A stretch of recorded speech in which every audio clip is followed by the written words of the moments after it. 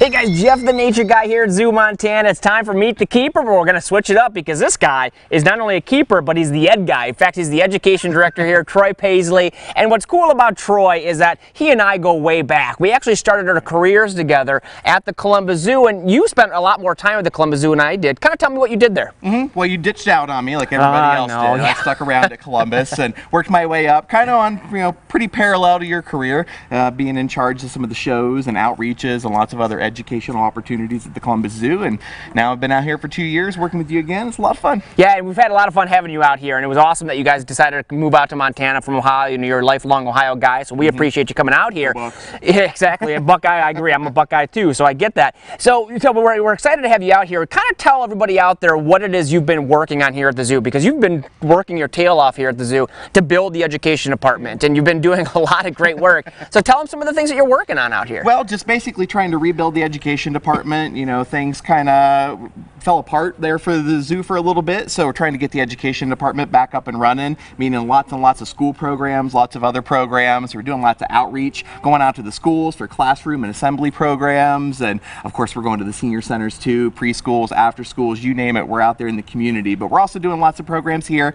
We started up the summer camps, a couple years ago, and we just finished up our second season of summer camps here at the zoo, and they're really popular and things are going really well, doing field trips and amphitheater programs, you name it, we're busy. It's awesome, and the kids are loving it, and not just kids, but you're also doing classes for adults. I mean, you're out there in the community. It's awesome, and we're getting a good, of course, visibility out there because of what you're doing. So obviously here at the zoo, we love having you and love having your programming. Now, obviously, you're holding this snake here. This is obviously Johnny the corn snake, which they've met before. It's missing the eye. But what's so cool is that, most of your career was animal handling. I mean, you did the education part, but a big part of that is training animals, right? And you have a good background in training, correct? Yeah, we do a lot of training with the animals for behaviors, for the shows that we used to do, but also handling training, making sure the animals are going to be safe around the people and the people are going to be safe around the animals, because of course that's always the big goal of the zoo, is trying to connect people with the animals. We want to get the animals as close as possible, but of course we need to do that safely, and it's all about that touch the heart to teach the mind is what I like to say.